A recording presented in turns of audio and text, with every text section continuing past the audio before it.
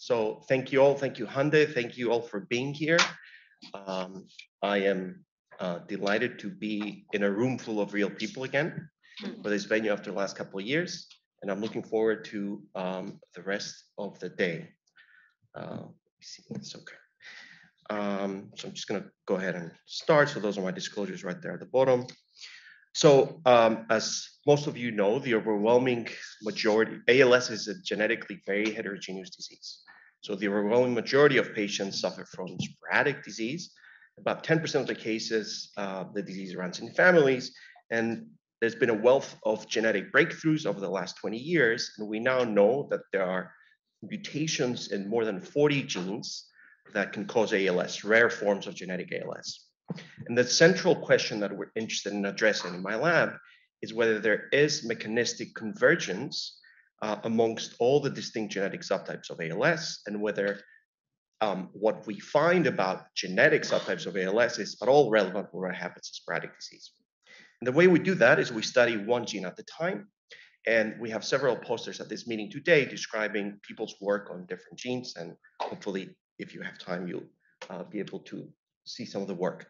So, but what I'd like to do today over the next 18, 19 minutes or so is tell you about some unpublished work focused on C9orf72, which is the largest genetic contributor to ALS as well as frontotemporal dementia.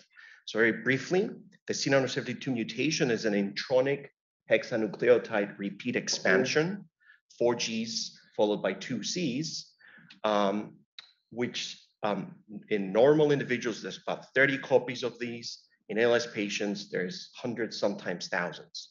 So the mutation is not completely penetrant, but it highly predisposes people to getting ALS.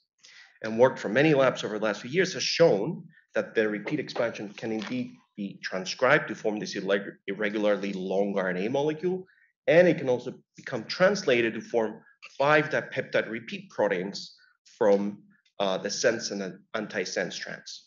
These are known as GR, PR, GA, PA, and GP, and the glycine-rich GR and PR are thought to be, have been shown to be numerous in vitro models, mouse models, and so on and so forth, as being the most highly toxic ones. So we also know that the long RNA binds and sequesters RNA binding proteins to form typically nuclear RNA foci. And we also know that all the dipeptide repeat proteins can form aggregates that are found in mouse models, postmortem ALS patient tissue, and so on and so forth. Now, these aggregates are typically cytoplasmic, although in rare cases, they can be nuclear. So we and others over the last few years have shown that because the long RNA binds and sequesters RNA binding proteins, and because the dipeptide repeat proteins bind and sequester a number of proteins which encompass so-called low complexity domains, there's an imbalance in the nuclear cytoplasmic proteome. And as I mentioned, the arginine-rich GR and PR aggregates, which can be cytosolic as well as nuclear, have been shown to be the most toxic. So the question that we really got interested in addressing is, what role does RNA binding play in the toxicity of these arginine-rich dipeptide repeat proteins? And can we utilize that information to design potentially therapeutic strategies? So this is the simple question that we wanted to address, which is what I just mentioned. So to begin to address this question, we use the combination of simulations as well as empirical evidence to characterize the physicochemical properties of the arginine-rich GR and PR. And to cut a long story short, our experimental data showcase that several electrostatic and chemical bonds would favor interactions of poly-R-DPRs with RNA molecules, and the types of bonds that we predicted are just shown here. So we started to investigate a little bit more about what the interaction with RNA would look like. And here I'm just showing you the first thing that we did, which is some plain test tube experiments. So we synthesized highly pure versions of GR, PR, as well as GP as a negative control. GP is not an arginine-rich dipeptide, and it's not predicted to bind to RNA molecules. We put them in a test tube and then added total RNA within that test tube. And as you can see here in these pictures, you can see that in the presence of total RNA, both the GR and PR form aggregations with the RNA, and we can resolve partially these by treating with RNAs. We cannot resolve them completely, which I guess is not surprising given that RNAs cannot degrade everything, all of the RNA that's in the test tube. We also found that while both RDPRs have the capacity to bind to all classes of RNA molecules, including mRNA, tRNA, and ribosomal RNA, they exhibit some preferential binding to structured RNA molecules such as tRNAs and mRNAs and RNAs shown here. However, what you see in a test tube is not always what happens in cells and in patients. So we next decided to do an experiment to identify native RNA binding partners for poly-GR, for the poly-GR dipeptide repeat. And to do this, we teamed up with Marco Bocchito and Sandra Woolen at the NIH. And we performed a CLEAP-seq experiment to identify native RNA partners. So the way this experiment works is we took a construct which expresses 50 copies of the poly-GR. It's tagged with a GFP. And as a control, we use GP or GFP alone. We put these in cells and then use UV cross-linking to cross-link potential RNA to protein complexes shown there in that schematic. I'm not sure that you can see my pointer. It doesn't look like it works very well. So then you can isolate this protein RNA complexes, you can extract them, and you do an RNA-seq experiment to identify the types of RNAs that are found. And these are some controls there at the bottom. These are northern blots showing you that with increasing amounts of UV cross-linking, you start seeing the formation of RNA protein complexes in the last column with GFP GR50. And when you treat with RNAs, you're able to resolve these complexes. So we did this experiment, and to our surprise, we found that the poly-GR almost exclusively interacted with ribosomal RNA. And this is the data here. So you can see that 96% of the CLEAP reads that we identified in this experiment mapped to ribosomal RNA loci. There's some non-coding RNAs and a little bit of very few components of mRNAs. Now, importantly, ribosomal RNA is highly abundant, and it's not surprising that our controls also pulled down ribosomal RNA, but GFP GR50 pulled down significantly more. This is another way to show the data, and the reason I want to show this volcano plot is because on the right, I'm showing you the individual peaks that were enriched for binding with poly-GR. And what a point I want to make is that there are numerous different ribosomal RNA species that correspond to what poly-GR was bound to that are enriched in the right. However, when it comes to tRNA, which is highly abundant in cells, it seems to be de-enriched. And this is in stark contrast to what our in vitro experiment, what our test tube experiment shows. This is probably related to the fact that the binding is determined by the localization of the proteins, as well as the availability of different types of RNAs. Now, to get a better understanding of what types of ribosomal RNAs poly-GR was able to bind here, we mapped the sequencing data to a single full-length cDNA sequence. And on the right, you're seeing two independent CLEAP-seq experiments for GFP GR50, and on the left, you're seeing the controls. And hopefully what you can see is that the CLEAP reads map to specific ribosomal RNA loci, and the overwhelming signal that we found is reflected in the blue color, which corresponds to 28S, which is a precursor, which is one of the many species of ribosomal RNA. These are the sequencing tracks here, and at the bottom is our GFP control, and at the top are the sequencing tracks for GFP GR50. And I would like to point out that this is the 28S peak up here that was highly specific for our GR50 experiment. Okay, great, thank you, this is helpful. So that's the peak that I'm talking about. So reviewers were concerned that ribosomal RNA is highly abundant and all kinds of potential RNA binding proteins would be able to pull it down. So to do an additional control, what we did is we used publicly available CLEAP-seq data sets from other RNA binding proteins that are known to bind and interact ribosomes. And hopefully what you can see here is that the specific peak that we identified for GR50 corresponding to 28S is completely absent from other publicly available data sets. So it's highly enriched in our data set, it's highly enriched relative to the controls, and it's not found in other data sets. So for those of you that, like me, do not remember their basic biology classes, the ribosomal RNA is transcribed within the nucleus, and it goes a series of very detailed processing steps, almost entirely within the nucleolus and the nucleus, to give rise to 3 mature ribosomal RNA species, 18S, 5.8S, and 28S. And these are the 3 species that will become part of the fully assembled mature ribosome. Now, the peaks that we identified could be corresponding to a number of these ribosomal RNA species. And to validate our results and try and refine further what types of RNAs GR could bind to, we did immunoprecipitation assays followed by northern blots and quantitative PCR. This is just some validation data to show you that indeed we can pull down 28S, 18S, 5.S, all these different ribosomal RNA species exclusively with GR50.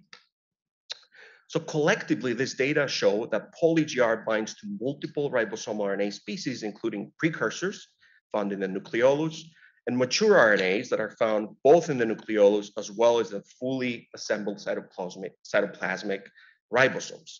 And we reasoned that if this data is true, there would be downstream, this would lead to an impairment of ribosomal assembly, as well as downstream protein translation defects. Now, several other groups at the time have had reported that there's protein translation defects in the presence of poly-GR and poly-PR, and our data was well aligned with that information. But the one thing that we wondered was that if indeed poly-GR can bind to these ribosomal RNA species, then it would create probably an imbalance in the localization of the ribosomal RNA itself. So we tested that in our system, and I'm just showing you here that in cells that overexpress GR50, we see a reduction in total ribosomal RNA, and we also see a significant shift in the nucleocytoplasmic ratio of ribosomal RNA, in that there's more ribosomal RNA stuck within the nucleus that does not make its way out to the cytoplasm. This is a cell-based model. Does this happen in patients? Is this relevant at all for the disease? And the answer is yes. This is postmortem ALS tissue for 3 C9 ALS cases and 3 controls. These are brain cells. And what you can see here is the analysis of the nucleocytoplasmic ratio of the ribosomal RNA itself. And you can see that basically there's a significant reduction with more of the ribosomal RNA being stuck within the nuclei of these surviving neurons in postmortem ALS tissue. Now, the identification of this ribosomal RNA as a binding partner for poly-GR is very well aligned with numerous previous mass spec-based studies that have reported that both poly-GR as well as poly-PR, for that matter, can bind to ribosomal ribosomal proteins, not RNA. And in fact, when we looked at all the data that was previously published, we found that there was one ribosomal protein known as RPL7A, which was the single ribosomal protein that every study found to be a binding partner for poly-GR. So this caught our attention. And we then downloaded available cryo-EM data of the mammalian ribosome to look at where these RPL7 protein subunit is found. And to our surprise, what we found was that RPL7A is sitting on the surface of the ribosomal, of the fully assembled ribosome, right next to the 28S peak, the ribosomal RNA species that we identified in our CLEAP-seq data. So using this information, we're able to create an in silico model of the fully assembled ribosome, and we're able to identify what is likely one of many binding pockets that poly-GR can dock within the fully assembled ribosome. So this pocket is comprised of the 28S ribosomal RNA species that, again, we identified in the CLEAP-seq, as well as RPL7 shown here in green. So we took this a step further and we did molecular simulation analysis, dynamic simulation analysis, to try and understand what are the dynamics of this interaction between poly-GR, as well as the different components that are found within the pocket of the fully assembled ribosome. And this is the simulation of the energy of the interaction across time. And again, to our surprise, what we found was that our models predicted that the interaction between poly-GR and ribosomal RNA has significantly higher energy than the interaction between poly-GR and RPL7 or any of the ribosomal proteins that are found within that region. So this data is suggesting that it is the interaction of poly-GR with the RNA that's mediating its binding to the ribosome rather than the interaction between poly-GR and ribosomal proteins within the ribosome. So this gave us an additional idea because we wanted to experimentally test whether we can inhibit this interaction of poly-GR with the fully assembled ribosome based on the information that we had in our hands. So we thought, how can we potentially inhibit this interaction? And then maybe we can use the CLEAP-seq data that we have, because we identified a very narrow peak of binding of poly-GR to the ribosomal RNA to potentially design an oligonucleotide, which could potentially act as a bait, sequestering GR away from its binding partners. So we decided to do that. So the peak that we identified on 28S corresponded to about 150 nucleotides. So we designed one RNA molecule right in the middle of that binding site, which is similar in sequence as well as in chemistry to clinical grade antisense oligonucleotide molecules. We call this the 28S ribosomal RNA bait. And as a control, we designed a scrambled sequence bait RNA that was similar in chemistry, but different in sequence. So the first thing we did, we confirmed that this bait could indeed bind to poly-GR in vitro in a test tube. And you can see that it can bind very strongly, but equally strongly to a scrambled bait control. Again, this is a test tube experiment. We next put this thing in we put this thing in cells, and we showed that it can enter cells. It's not toxic at all. And we also showed that in cells, this 28S bait is highly specific in its ability to bind poly-GR. It does not bind GFP, and poly-GR exclusively seems to bind 28S and not the scrambled control bait that we also synthesized. So I only have 2 minutes, so I just want to finish by showing you some experiments where we utilize this bait to understand whether we can mitigate the toxic effects associated with poly-GR. So firstly, we did this in a cellular model system, and the experiment is we delivered poly-GR as well as a bait or the scrambled control. And to cut a long story short, what we're finding is that in the presence of the 28S ribosomal RNA bait, we see an increase in the translation levels in these cells. We see a concomitant decrease in the nucleoside-plasmid ratio of ribosomal RNA, which again would be the downstream defects of poly-GR binding to ribosomal RNA. We next wanted to test this in a neuronal model system. So for this, we made stem cell-derived wild-type motor neurons, which we transfected with 50 copies of poly-GR. And surprisingly, we found that only about 10% of these neurons degenerate across 80 days in culture. It turns out that the cells that degenerate are ones that, if I can make this movie play, maybe I can't. But in short, it turns out that the motor neurons that degenerate are exclusively ones that accumulate poly-GR within the nucleus. And we're able to demonstrate that by tracking individual cells. And again, to cut a long story short, what we're finding is the accumulation of poly-GR within the nucleus is basically a death sentence for these motor neurons. As soon as poly-GR ends up in the nucleus, we have downstream defects in ribosomal homeostasis and the motor neurons degenerate. So the question is, can our 28S ribosomal RNA bait inhibit that toxicity? And the answer is yes. It can do so significantly more effectively than the scrambled control. However, this is again an overexpression system in a human neuron. To test it in a more physiological model, I'll just skip that data. We teamed up with Justin Ichida's group at USC, and we tested the ability of the 28S RNA to mitigate poly-GR toxicity in motor neurons derived from 3 C9orf72 ALS patients, as well as three healthy controls. And again, we find that the 28S bait is able to significantly mitigate the toxicity associated with the C9orf72 mutation in patient motor neurons. And this is the data shown in individual cases. Last but not least, for my last 30 seconds, we wanted to test the ability of this molecule to mitigate toxicity in an in vivo model system. And to do this, we teamed up with Uday Pandey at UPIT, who utilizes Drosophila models. And we started by using a highly toxic model of GR toxicity, where basically flies that express GR50 fail to eclose, fail to reach adulthood stages. And when we indeed give labeled 28S bait to these flies, it makes it within the neuronal, within the nervous system, within their neurons.